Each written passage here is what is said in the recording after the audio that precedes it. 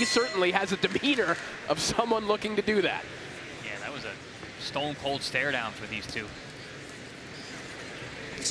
Big power, both these men. Out of 23 fights, 19 have ended by KO. Barreto, a left hook specialist, always out on that lead foot, looking to crank those left hooks to the body, into the head. But we've seen him score some nice knockouts with that right hand as well. And you see how he does it. He really disguises that right hand well. He has his opponent thinking about the left hook, and he brings the right hand behind it. That was a super short right hand. He throws that beautifully from the hip. There it is again. See what kind of developments Luis Acosta has made. He told us that, in particular, they focused on his jab. He said that I had a jab, I didn't know how to throw it or when to throw it, but Barreto knows how to throw that right hand, and Acosta just ate a good one. And a left hook. Yeah, those punches come in very difficult to see. There's no fat on those punches from Barreto.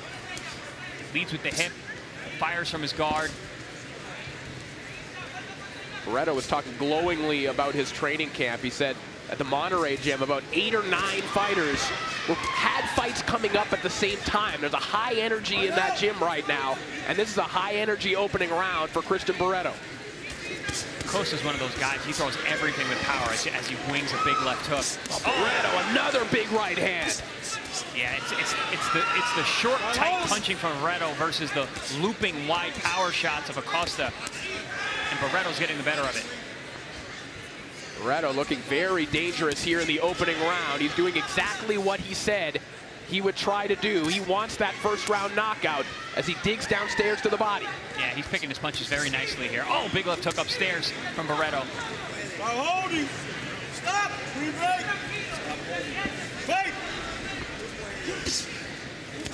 Barreto now trying to come over the top with a right hand. Acosta digging downstairs to the body, but Barreto just coming inside those winging shots once again. Barreto just can't miss. He's not loading up on these shots at all. He's placing them very, very smartly. But Acosta is just there to be hit. Acosta now just languishing on the ropes. Barreto forcing him back there as he digs downstairs to the body. This is a tremendous opening round from Barreto. He said he was going to go for it. He definitely is. Acosta's been taking the shots well thus far, but a lot of damage being dished out in round 1 by Barreto. Acosta looking for that uppercut off the ropes. Final 10 seconds of this round. Barreto lands another left hook. Acosta dug one downstairs. Tries again, but he eats a left hook from Barreto in the process. What a round for Barreto.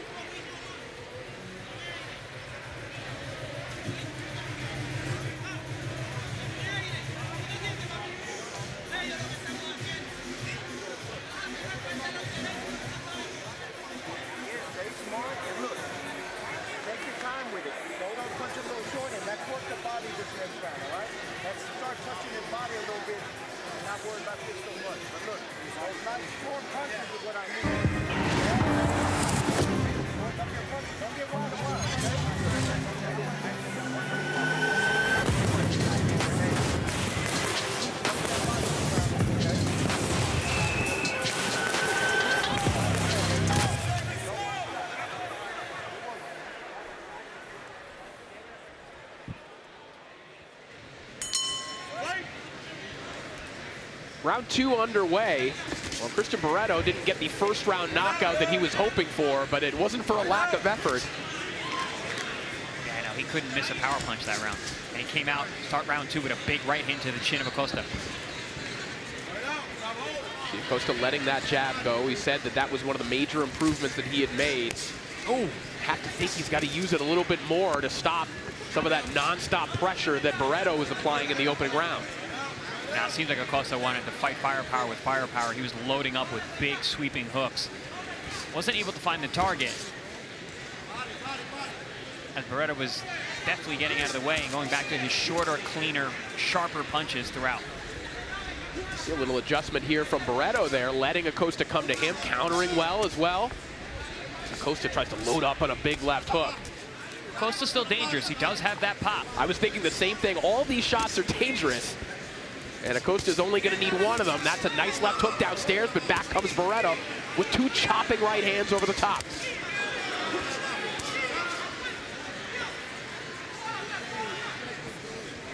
Oh, downstairs goes Barreto with 2 right hands. I'm telling you, man, Acosta's tough. He's been hitting some big shots early on. He's got a good poker face, too. Acosta rolling with some of those shots along the ropes. And we've got another set, of young undefeated guy, or young guys early in their career putting it on the line. Big overhand right from Acosta. From Barreto, rather. Both men throwing heavy stuff non-stop. Acosta at a serious disadvantage here, trying to land it with his back along the ropes. But he's certainly trying. Barreto just has him pinned there right now. He's not doing himself a favor by fighting off the ropes like that. Look at that. Triple, quadruple left hook, and he turns the tables on Barreto. And Barreto holds on voluntarily there. One of those clearly had an effect on Christian Barreto.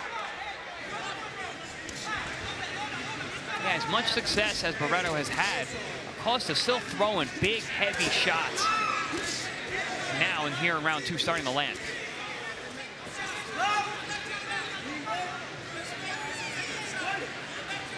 Final 30 seconds here of round 2. As Barreto pivots and throws a nice left hook that knocks Acosta off balance, but he comes back with 2 left hands of his own. Acosta now really targeting the body with that left hand, double, tripling it up at times. That's smart on his part because he's got a guy who's throwing a lot of punches. Barreto just hitting anything right now, but Acosta back to that strategy of trying to land the left hook to the body. Smart move, start low, work your way up the body.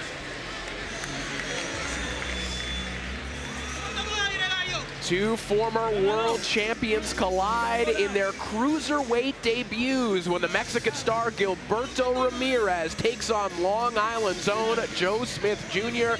live on DAZN Saturday, October 7th. See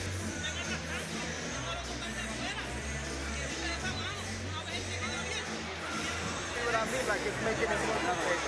That body work was great. Let's start turning him around, putting him there. Let's take a look back at some of the action from round 2.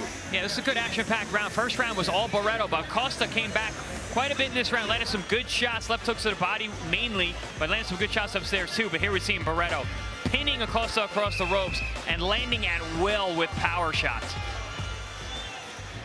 A little bit of better round for Acosta, but still a dominant Barreto round. El Capitan, Christian Barreto. Round 3 begins. Well, it's a 6-round fight, and these guys are fighting like they don't have a lot of time to work with right now. Been bombs away in both directions, primarily coming from Christian Barreto, but you see Luis Acosta trying to get on top of Barreto here. Sorry, Chris, seasonal allergies are going bombs away on me right now. Good dig to the body there from Acosta. That was a nice shot right along the belt line. As we take a look at the power punches landed through round 2, you see both these guys chucking a lot of them, but Christian Barreto landing at a 56% clip with his power shots at the moment. Yeah, it's only 22% from Acosta. But again, it only takes 1 punch. None of those copybacks may matter if Acosta lands one of those big shots. The tempo's slowing down a little bit here in round 3. Barreto isn't just all over Acosta quite in the same way, but as I say that, he lands a nice left hook over the top. Barreto doing a nice job of pushing off with his shoulder to land the overhand right and left hooks. Starting to see now why Barreto was so confident in the fighter meetings yesterday. Has a game plan, knows how to execute. He did just look up the clock, though. Barreto told us in fighter meetings that Acosta, he lacks basic fundamentals. He lacks defense. He didn't seem concerned at all, really, about his ability to land. And the punch stats right now are making him look like Nostradamus. Yeah, he was all smiles in the fighter meeting. He has been nothing but all seriousness here in the fight. Trading shots to the body are Acosta and Barreto right now. Yeah, that's that push-up I'm talking about. Barreto does that very well. He's controlling the action on the inside. And when you have a puncher, it's a good idea to keep them on their heels. Most punchers don't hit as hard going backwards.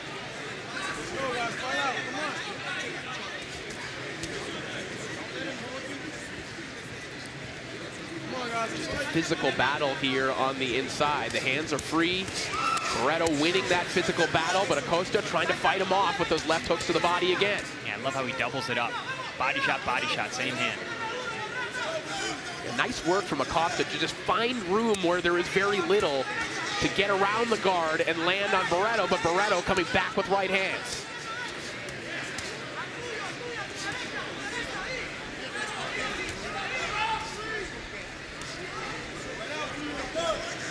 "15 seconds of round 3. Credit to the official here for allowing both Barreto and Acosta to work their way out of these clinches here.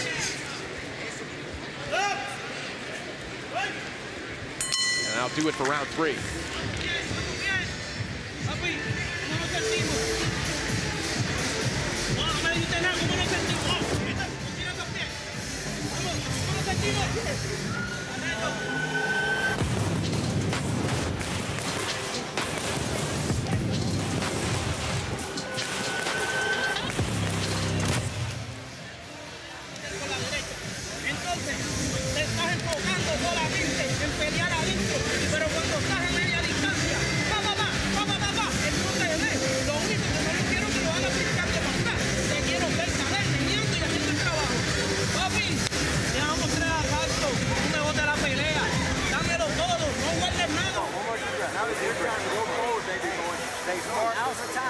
Get up in his ass. Right now.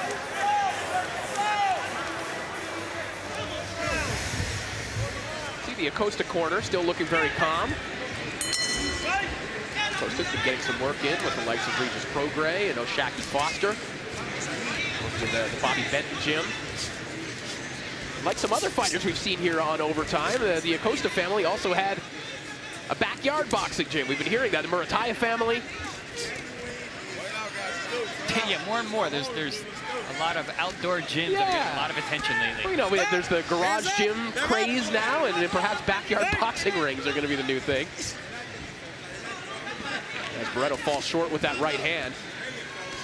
Barreto, as we mentioned, grew up literally boxing in the streets. It wasn't until his barber told him where there was actually boxing infrastructure where he could learn. He told him, hey, there's a boxing club over there in Barrio Obrero. You can go learn to fight there.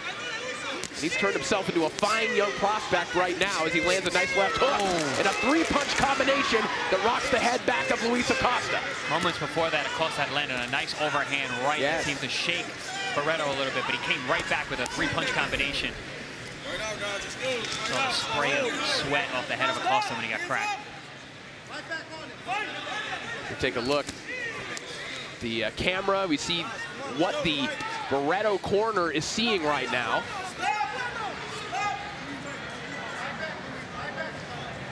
Barreto cornered by Emilio Lozada, that new trainer that we mentioned, working with him for the very first time here tonight as Barreto doubles up on that left hook again, make it 3 right along the belt line. You know, and Acosta landed a really good left hook there, but just came up tall and ate 2 punches for it. Barreto's just been doing a good job, as you mentioned, just staying tight, and even when Acosta is landing, Barreto's hands are still moving, and he wants to get it back.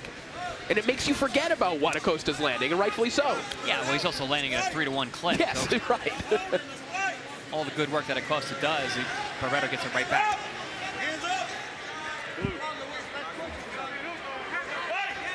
Very impressed with the short punching of Barreto. Even though he's got a guy that he's hitting with everything, he's not loading up on the shots to try and get more power. He's staying consistent, keeping tight, keeping his technique and his fundamentals right.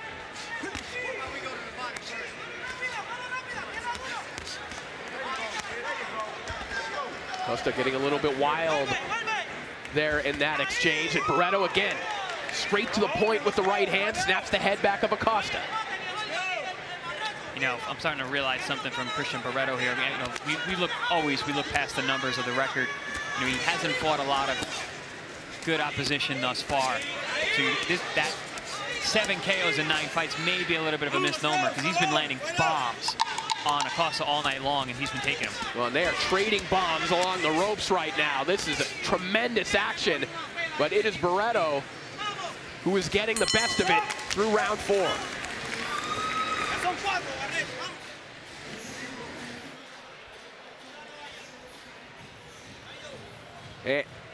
And let's send it over to Sofia Gutierrez, who is standing by with Elijah Pierce. Thanks, Corey. I'm here with Elijah Pierce. Now, the vibes here are amazing. Obviously, we see your nice belt. Tell me, how proud are you to be winning the first OTX belt? Oh, I'm extremely proud. You know, I put in a lot of work for this, you know, and it's just a joy to get to come out here and find, you know, and be a spectator as opposed to being inside the ring this time and getting just to enjoy the fights. And how is OTX different than other fights? Honestly, I would say just the arrangement. Of course, the overtime round itself, as y'all seen last week, you know, that was really cool. You know, it brought a lot of excitement. A lot of the fans, they was really going for it. Awesome, thank you. Have fun tonight. Absolutely, thank you. Elijah Pierce taking in the action here, and there's been plenty of it in this fight between Luis Acosta and Christian Barreto, as Barreto comes firing a right hand, and he lands a beautiful left hook. Beautiful roll under left hook over the top. Cracks Acosta in the center of the ring. Oh, nice short shot from Acosta there. That was a terrific shot. Rolled with that, just in the same way Barreto did. Barreto, excuse me, and came back with the right hand, but look at Barreto coming back. Tremendous exchange here in the center of the ring to open up round 5. Man, Acosta, he throws everything hard. He loads up. But it's the short punches. When Acosta tightens up that right hand, he's having really good success on the inside. Doesn't need to load everything up. One thing we should point out, you know, if you're a fan of Acosta and you're worried about punch resistance after that knockout 2 fights ago, he's taken some serious stuff in this fight. I was thinking the exact same thing. I don't think you can question the kid's chin anymore. Got hit with a great shot against De Los Santos, but this is, looks like he's recovered to me because he's been getting hit with big shots walking right through him. Acosta digging to the body with that left hook. Right now, guys, just go. Punch out. Punch out.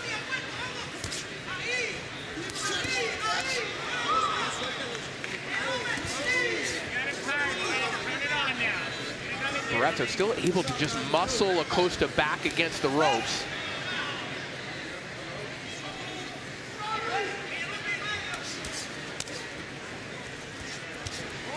Good left hook to the body. Acosta comes back with one of his own. Technique getting a little bit sloppier here in the 5th round. A little more wrestling here on the inside. There's been a really physical battle here between Acosta and Barreto as Acosta starts to open up, and Barreto gets there first with the right hand and another. Yeah, I mean, the way these guys opened up in round number 1, the fatigue is starting to set in a little bit early. Late in round 5 here, but it's Barreto's short punches that are winning the day. Big left hook connects there from Barreto. Acosta just continues to fire away. Yeah, and another thing about Acosta, he loads up so much, he finds himself off balance at times, so when he does get hit, it looks even worse. Yeah, you're right. Some of these combinations he's throwing, Chris, it looks like he's under duress as he's throwing them. You know, he's clearly off balance as he's throwing them. And he's loading up so much, he's throwing everything into every punch like that. And when he gets hit, it looks that much worse. About 15 seconds of round 5. Scraping right hand there from Barreto again. If I'm Barreto, I am thinking, man, what is this guy's chin made of? It's hitting him and everything.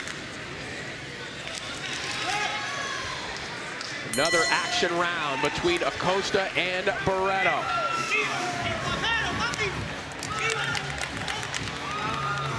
Well, the rising lightweight contender William Zepeda takes on the Philippines' own Mercito Hesta in one of his toughest tests to date.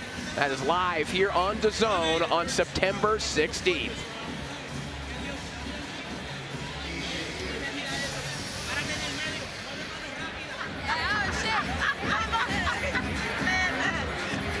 Here we see some of that action from round number 5. Big overhand looping shots from Acosta, and it's the short, tight, compact punches from Barreto. Here we see some action. These guys trading back and forth. And again, the straight shots are the ones that are winning the day. And even though the shots may not be hurting Acosta, they're knocking him off balance. They're very eye-catching. It's hard not to see those shots and their effect.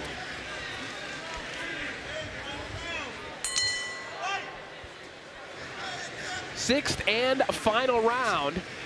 We'll see if Christian Barreto can maintain his undefeated record and score what some might consider an upset here over Luis Acosta. Despite Acosta coming into this fight with a loss on his record, obviously to a fantastic fighter 2 fights ago. I would consider it an upset. I think, you know, based on their records and who they fought, you know, Acosta would be the favorite coming into this fight. Even his last fight, he fought a very good prospect and won. Barreto said something interesting. Often we hear fighters say, this is the best camp I ever had. Often here on Overtime, we're hearing fighters say this is the longest camp we ever had, but he said this is the most structured camp I ever had, which I found interesting. Yeah, it's good to differentiate those things. Having a long camp not always a good thing. Right. Having a structured camp is, though. A long camp could be a very unstructured camp, perhaps. Yeah, it can be a very bad thing, too. Overtraining is real. Acosta trying to get loose along the ropes once more.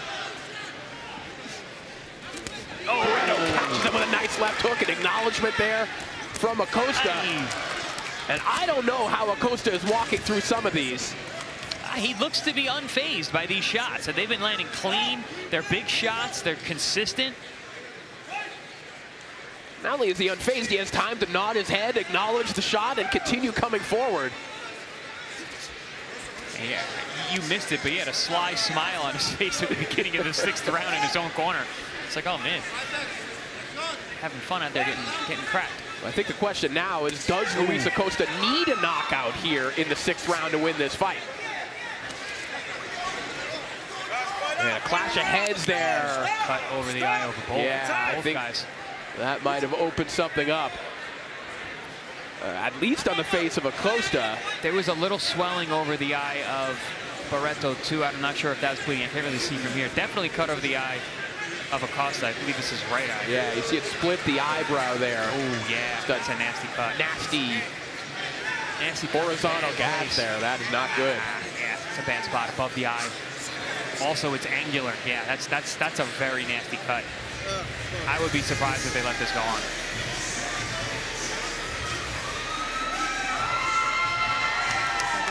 The doctor's in the ring. Yes. Music is being played. I don't know. We haven't received an official indication, but we're going to take a look at the replay here. Looked like the doctor mouthed that we're going to stop it. Or not. Oh, and Barreto will have a point taken away. Really? For a headbutt. That, I mean, I don't remember there being a warning for head clashes. And it didn't look like it was blatant. That's, wow.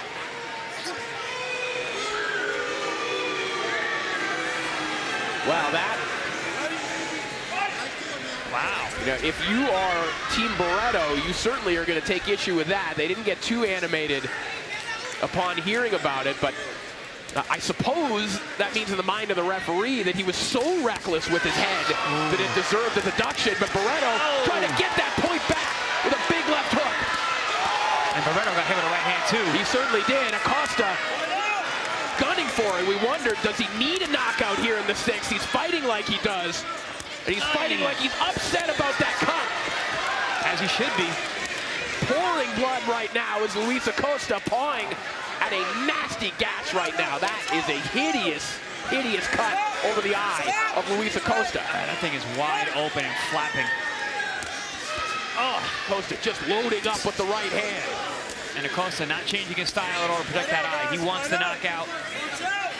Probably sensing that he needs it here.